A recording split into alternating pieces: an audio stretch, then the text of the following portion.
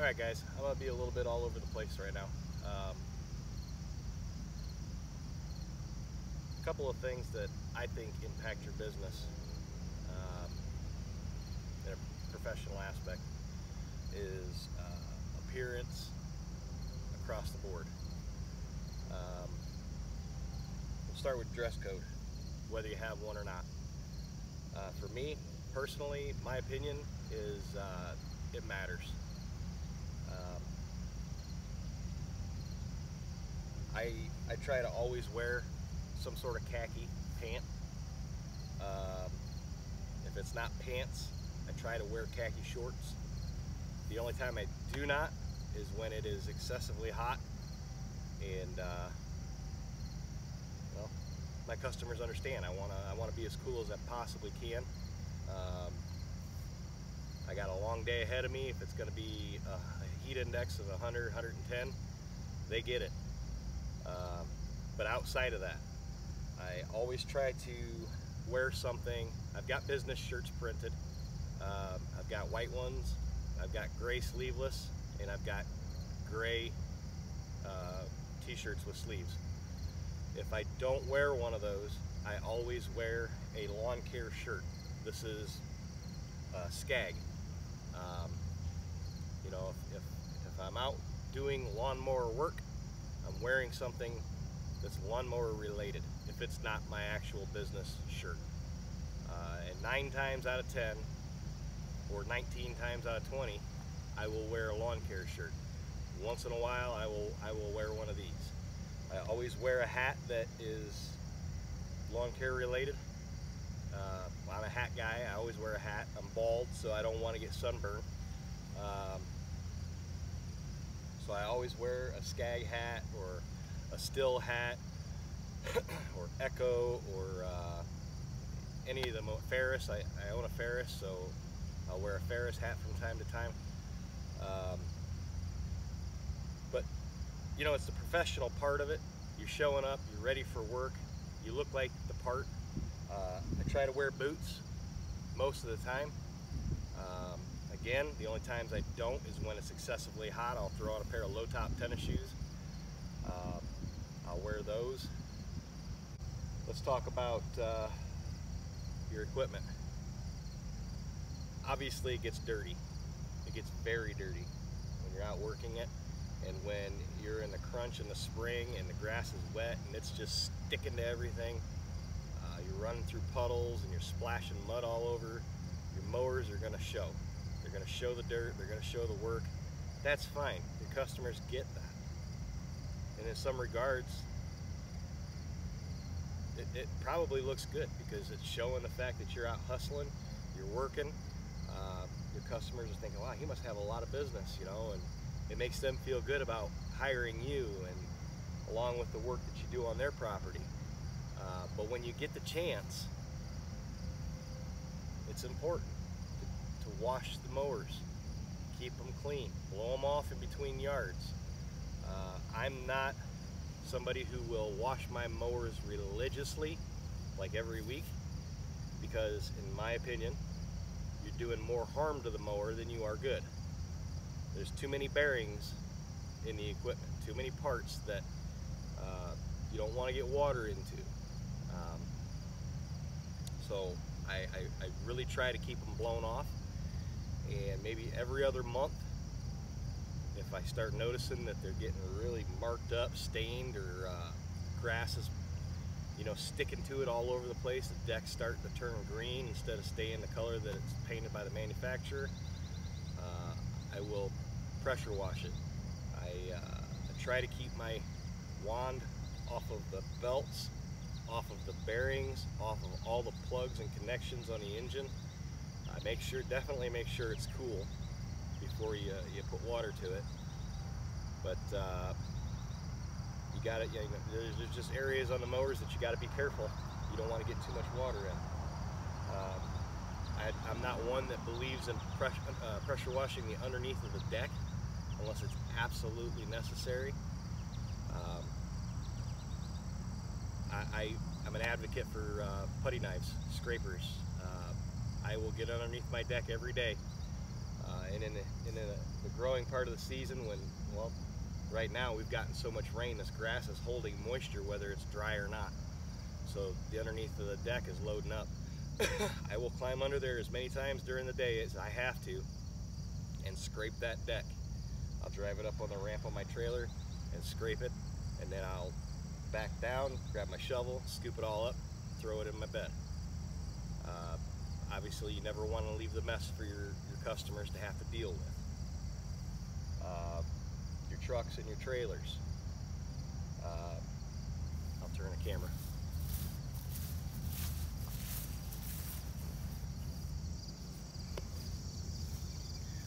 Blake at B&B Lawn Care, he made a great point. It's something that I've always done, but keep them clean. He's got a 20-foot rule, 30-foot rule, whatever it was Blake said. But I mean, that's just awesome. If you pulling up in a truck, in a trailer that the customer sees you pull up and you don't look like you take care of anything, then they're thinking, well, does he take care of his mowers? Are the blades sharp? Is the deck scraped? Are the belts good? The bearings good? Is he going to make it next week? I mean, as dumb as that sounds, believe me,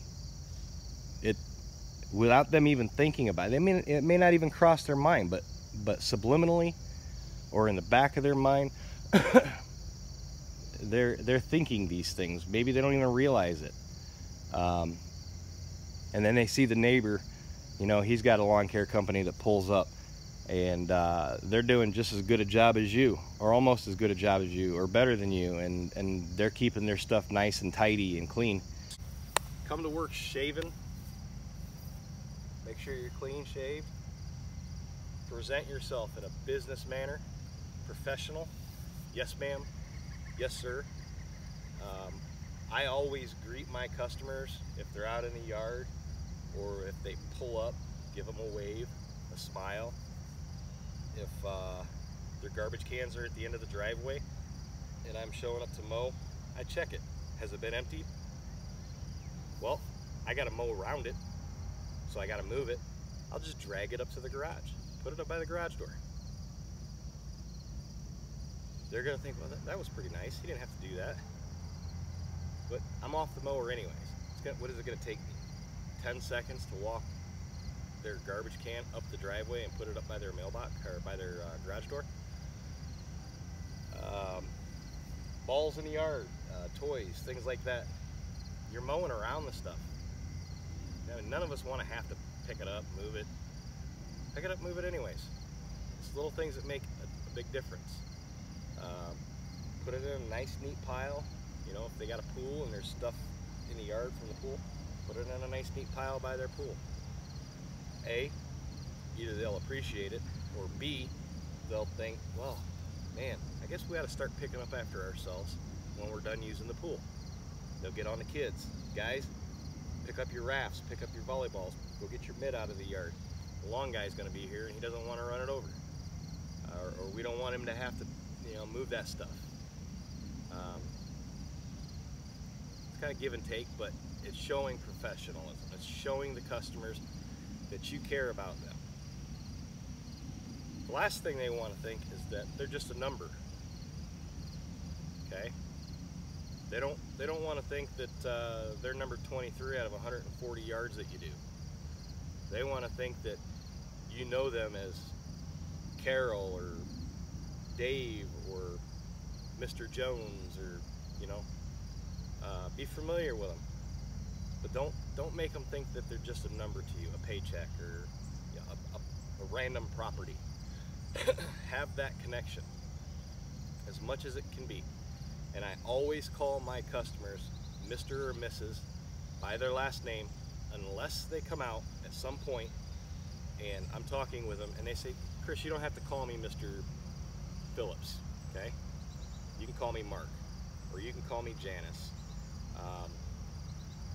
Once they make that personal connection, then remember their name and call them, address them by their name, how they ask you to address them.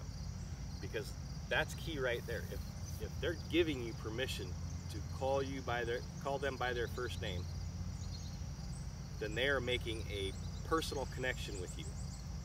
That is a step closer than just business. If you have that rapport with your customers, where they want you to call them by their first name, or hey, come on over here, man, sit down, let's have. You want to pop? Those are the rapports that you want. That's the type of connection that you want with your customers.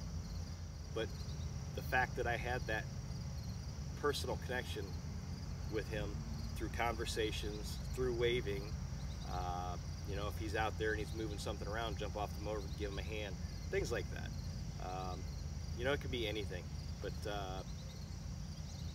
having that rapport with your customers is fantastic, and it only takes a minute, really. It doesn't have to be an hour-long conversation. Sometimes it can be. You know, if your route's almost done, or you're ahead in the week, take that little bit of time. Stand there and BS with your customer. Sometimes they really like that. Sometimes they need to vent about something. I've had guys stand in the yard and just gripe about their wife, or tell me what's going on at work. I don't need to know any of that. But you know, I'm building rapport with my customers, and I'll tell you what, they really like it. They really do. They're gonna say that they're gonna call you up and say, hey, let's go get a beer sometime, but for the most part, people aren't that bad, and they kind of want to know who's on their property when they're not at home. They want to get to know you a little bit. They want to know about your family, about your kids. I have customers that are asking me about, hey, how's baseball going with your little one, or how's football going with the other one, or you know, softball, or volleyball, or basketball, or cheerleading. I mean, most of my customers know that I'm a family man. You know, we've got 5 kids, and they know that they're active, and they want to know.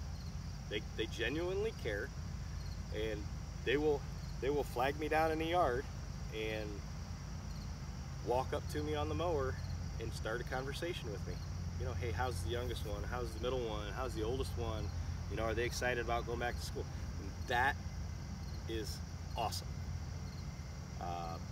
No, I don't really want to get roped into conversations while I'm working, because it slows me down.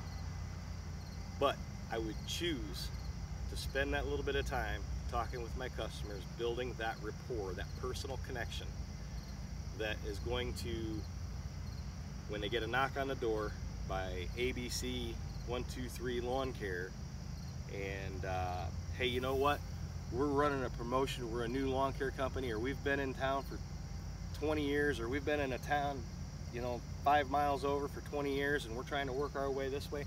We're running a promotion, we'll beat anybody's cost. And that's kind of how it is around here sometimes. I want my customers to say, you know what, we've been with Chris for 10 years, 15 years, what have you, and he's always here, he's doing a good job.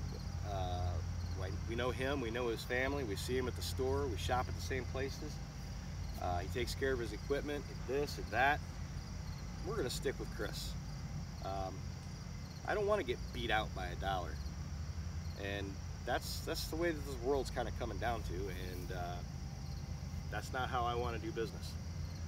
I want to have an upfront, transparent, professional business that my customers can rely on and brag about to their neighbors or to their coworkers, and feel confident when they give one of my business cards to their coworker or their neighbor.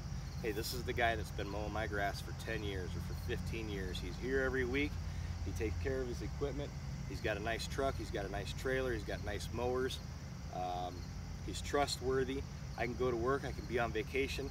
I don't have to worry about this guy.